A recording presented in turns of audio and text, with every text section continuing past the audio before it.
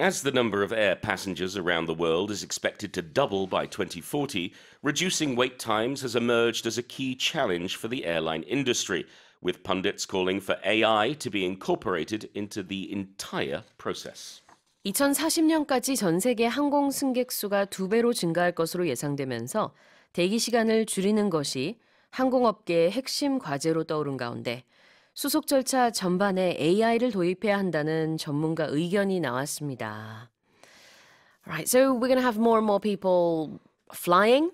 Yes, according to the International Air Transport Association, the IATA, they've forecast we're going to have double the number of people flying by 2040. And so that's kicked off a lot of speculation about what's going to happen. Right. And a lot of people with knowledge of the industry are saying that, well, what's probably going to happen is putting the kind of online booking processes into airport procedures. Right. So in the same way that we can buy book a ticket online or reserve a seat online, in some airports in the US, you can actually book a security slot online. The time you go through security. Do you want to go through security at 10:30? You book the 10:30 slot. Okay. The other suggestion is to do with AI. So, for example, AI scanning carry-on baggage to help speed up the process and also be accurate. Because that's another thing. You always get some passenger kicking off saying, you waited incorrectly, or that's not right, or whatever it may be. And of course, one of the big things we've seen in some airports is facial recognition.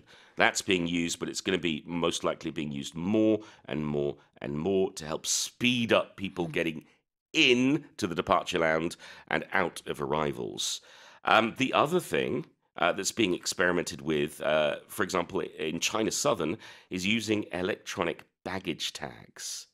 So instead of having that loop of paper that gets ripped off and recycled, you actually have an electronic thingamidoodah that will keep track of your bag. Okay, and that's going to be more efficient time-wise as well, I expect? I would think so, Okay. and also paper-wise.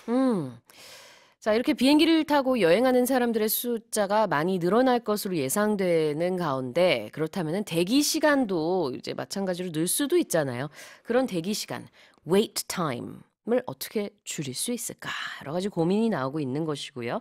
여기에서 AI를 활용하면은 좋겠다라는 여러 가지 방안들이 제시가 되고 있습니다. Let's have a look at the first expression.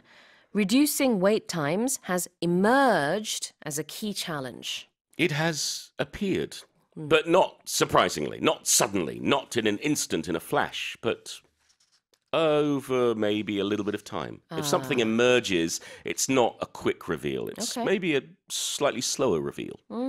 emerge라는 것은요. 모습을 드러내다 아니면은 어딘가에서 쫙 올라와 부상하다라는 뜻이 있습니다.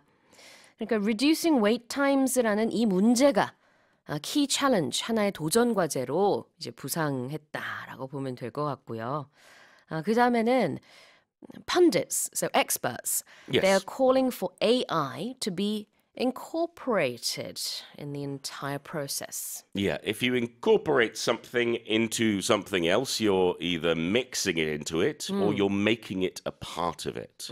So, for example, on a Tuesday, Sue and I like to incorporate a little bit of humor into our explanations to help make it easier to understand. 네, 포함시키는 것을 말하는데요.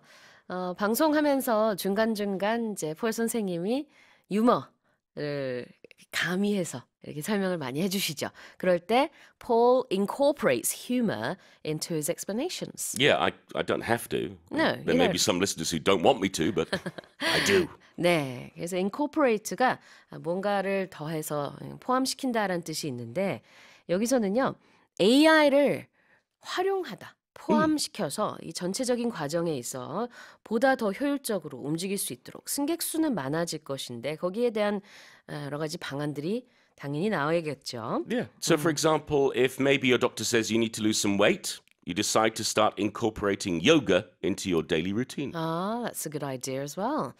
그 하루하루 일과 중에 이제 요가를 하나 포함시켜가지고 조금 더 건강하게 생활을 한다면은 체중을 감량하는 데 도움이 될 수 있겠죠. 자, 그렇게 무언가를 포함하다, to incorporate something 이라고 합니다. Here's the headline again. As the number of air passengers around the world is expected to double by 2040, reducing wait times has emerged as a key challenge for the airline industry, with pundits calling for AI to be incorporated into the entire process.